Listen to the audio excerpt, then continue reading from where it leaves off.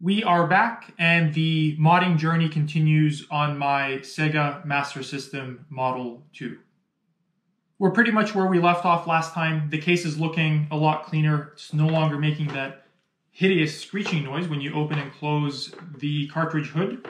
Let's put that top cover off to the side here. What we did last time was install the passive RGB kit from Consoles Unleashed. And in doing so, we now have this gorgeous 9-pin DIN on the back where the RF jack used to be. So the system can now output both composite video and RGB using your Genesis Model 2 style cables. We are hooked up to the retro tank. Let's go ahead and get some video capture. Hit record, turn this guy on. And we're looking at a magnificent picture. I think what I'll do in editing is overlay this video capture with the capture over composite video that we did last time, just so that you guys can see the difference. My goal for today is to convert the system from a Euro PAL console to a North American 60 Hz system. I do own two European PAL Master System 2s, and I plan to mod them each a little bit differently. So at the end of the video, I'll go over all the mods that I have planned for each of my two systems, but today, this guy's getting an NTSC 60 Hz conversion. Now, to properly convert this guy to NTSC, there's three areas of the board that we're concerned with: the RGB encoder, the video display processor, and the crystal. That's this guy right here.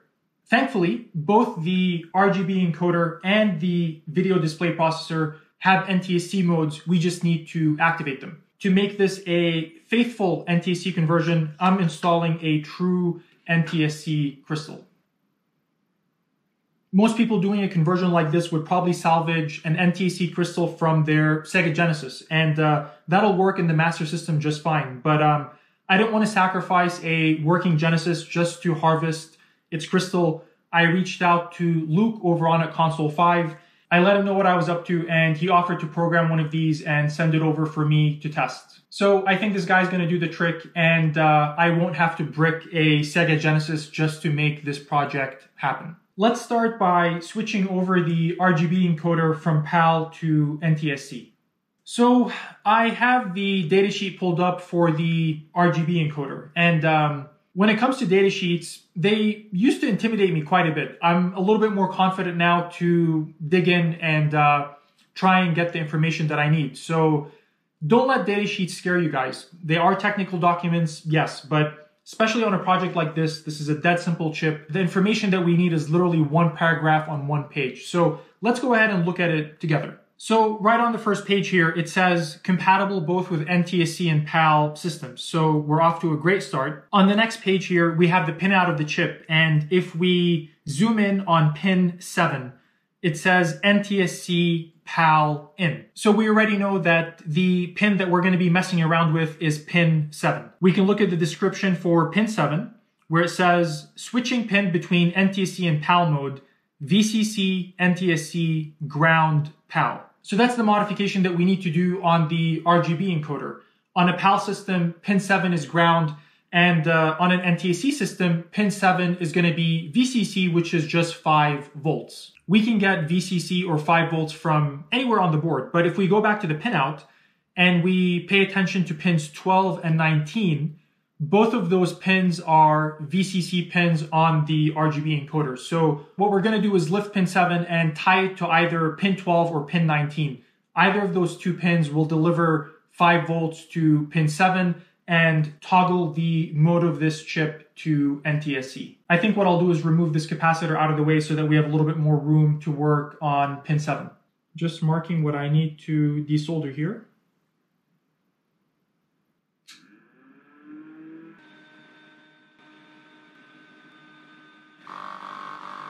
Not too fast. I cleared up the wrong 2 holes.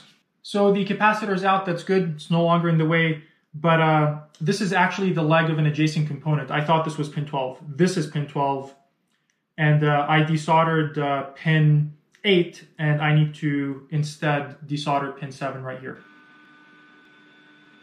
All right, I think we're back in business. Let's flip the board over. And now I just need to cut this pin flush with the board. Make sure we're not cutting the wrong component leg here. All right, I think that did it. I'm going to try and very gently bend this guy up. Wonderful. Now I need the shortest little length of wire, somewhere about there. There is our miniature jumper wire. Let's feed this guy down the hole of pin 12. Smallest little dab of flux here.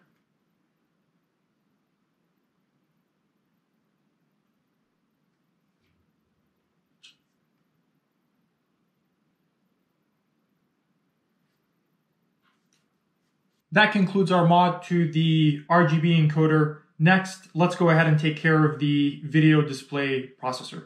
Unlike the RGB encoder, this chip right here is a proprietary Sega chip. So we're not exactly going to be able to find a datasheet for it, but people have been modding these systems for a couple of decades now. So we pretty much know everything there is to know about this chip. This chip right here is upside down facing me. So I have a pinout diagram here from Consoles Unleashed, and I've rotated it so it matches the orientation of this chip. If we take a closer look here at pin number 57, we'll notice that it's labeled PAL/NTSC. Looking at the silk screen here, we can see pin 64 labeled on the board. So if we count 7 pins backwards, 1, 2, 3, 4, 5, 6, 7, this is pin 57 right here. The way that this chip works, when pin 57 receives 5 volts, it's set to PAL. So we actually have to ground it to switch it over to NTSC. We can't go ahead and ground this pin without lifting it first. Otherwise, we'd be grounding the entire 5 volt rail. So let's go ahead and flip the board over, lift pin 57, and then we'll find a suitable place to ground it. I've gone ahead and marked pin 57 right here. Let's go ahead and wet the pad. The pin is moving freely over here. Let's see if we can lift it from the other side of the board. That's what's left of our pin, dropped out the other side. In terms of where we ground this pin, looking at the pinout of the video display processor, I can see that pins 9 and 32 are ground pins. So we have a couple of options for grounding it on the chip, but really you can ground it almost anywhere on the board. So the negative end of this capacitor right here is also a suitable ground. I think I might just ground it to pin 32, and that's this guy right here. I have a short piece of wire here, and I think this is going to be plenty long enough. Let's go ahead and pre-tin our 2 pads.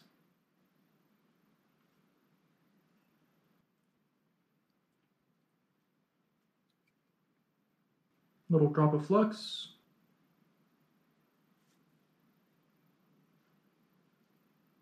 Let's go ahead and do the other side.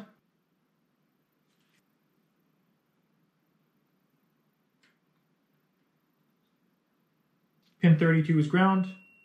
Now pin 57 should be ground, which it is. And none of the adjacent pins here should be shorted, which they're not.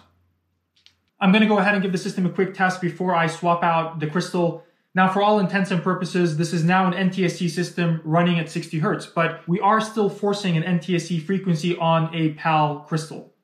I'm curious what kind of video I'm going to get like this, so let's take a look and then we'll swap it out. Turn this guy on. We have an image. It's in black and white though. So this is something I'd read a little bit about online, and I wasn't sure how my capture card was going to take it, but that's one of the artifacts of forcing 60 Hertz on a PAL crystal. The picture is cutting out a little bit as well. Okay. My capture card did not like that at all, and there's a very good chance that your TV is not going to like it either. So let's go ahead and swap out this crystal, and we'll give it another test. Let's take note of the orientation here. The circle's on the top right.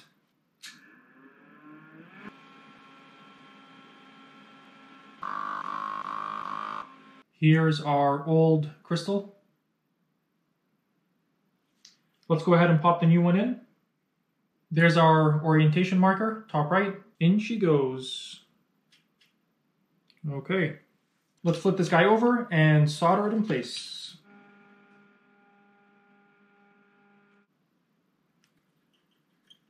Time for what I hope is our final test. Time for what I hope is our final test. On. Hopefully that's just the capture card adjusting.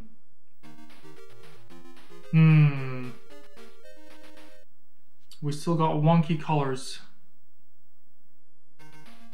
Not good. Not good. Okay. At this point, I think I need to rule out that the issue is the crystal. So I'm going to go grab one of my surplus Model 2s, harvest its crystal, and test it out and see what we get. I grabbed the ugliest Model 2 that I have. This one's definitely seen better days.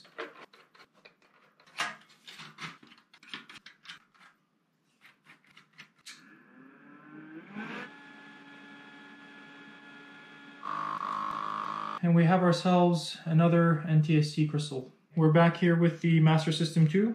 Let's remove that crystal. Grab that Genesis crystal, marker on the top right. Let's pop this guy in. All right, let's solder this guy in.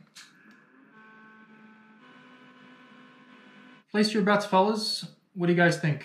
Is it gonna work? Same as before.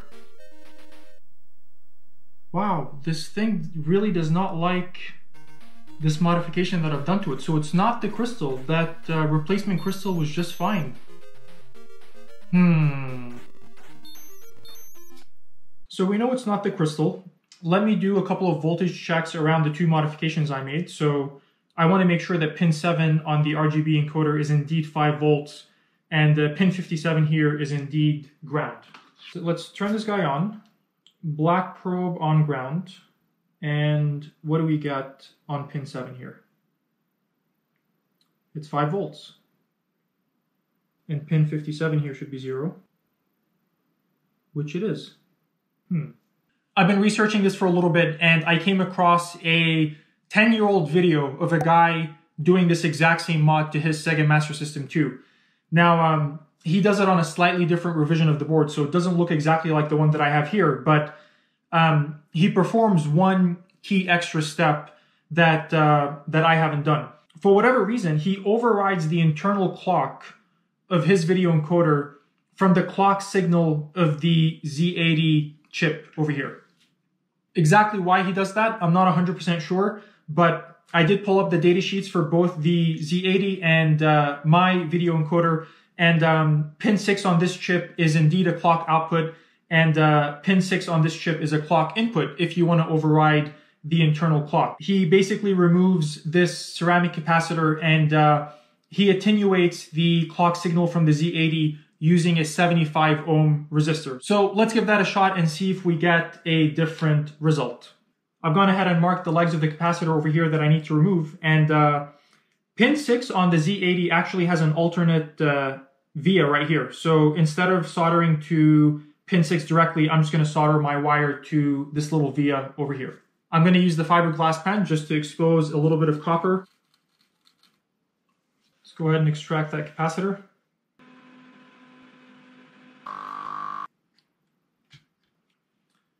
There's our capacitor.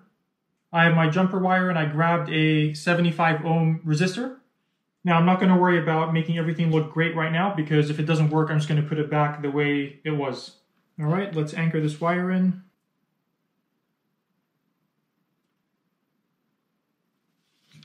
All right, we have one leg of the resistor up here. All right, let's flip the board over and let's go ahead and anchor these together. Okay. That's our latest little mod. All right, guys, let's see. Record. I'm going to be really impressed if this works. What the heck, man? What the heck? Oh my God, that's amazing. Wow. I'm so impressed. Wow.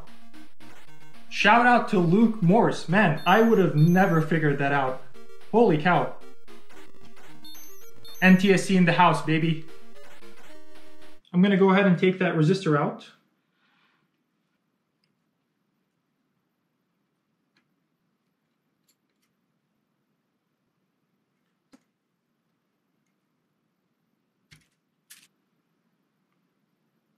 A little bit of heat shrink tubing.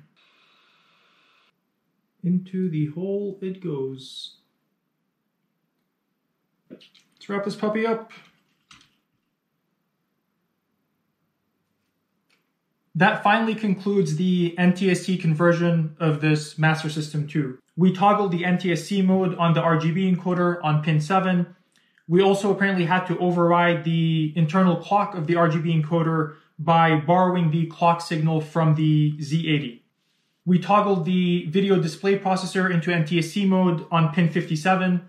Finally, we installed a proper NTSC crystal. And before I forget, a couple of you on my last video noticed that I forgot to do the extra bracing on the passive RGB kit. Good job to those of you that noticed. I'm glad to know that some of you are paying really close attention. So here we go.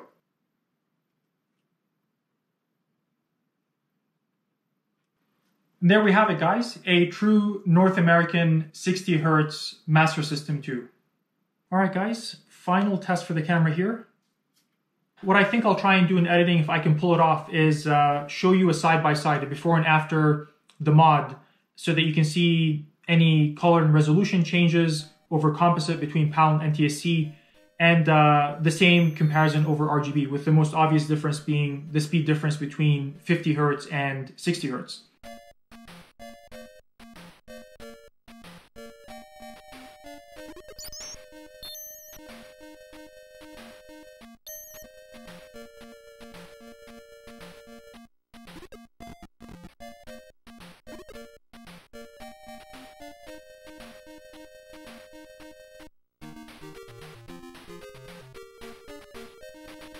In terms of upcoming modifications for this board, it's going to be getting the FM sound expansion module, and that's going to be a particularly challenging project because the Master System 2 doesn't have an expansion port, so there's going to be quite a bit of work for us to make that happen. And like I mentioned previously, I did pick up 2 of these PAL Master System 2s, and I'm planning to mod them each a little bit differently. So the second unit will be getting a switchless region mod and the dual frequency oscillator mod. If you're not familiar with all these mods, don't worry about it. In each video, we'll go deep on what that mod does, how to go about installing it. So by the end of it, you'll be an expert in modding your Master System 2 with whichever mods appeal the most to you. I hope you guys enjoyed this video. It all seemed really straightforward until we had to borrow the clock signal from the Z80. So if one of you guys has expertise with the inner workings of these 2 chips and you understand what's happening when we make that link, please let me know. I'd love to understand it a little bit better, and I'm sure it's going to make for good reading for anyone else that's interested as well. Thanks for watching, and I will see you again soon. Take care.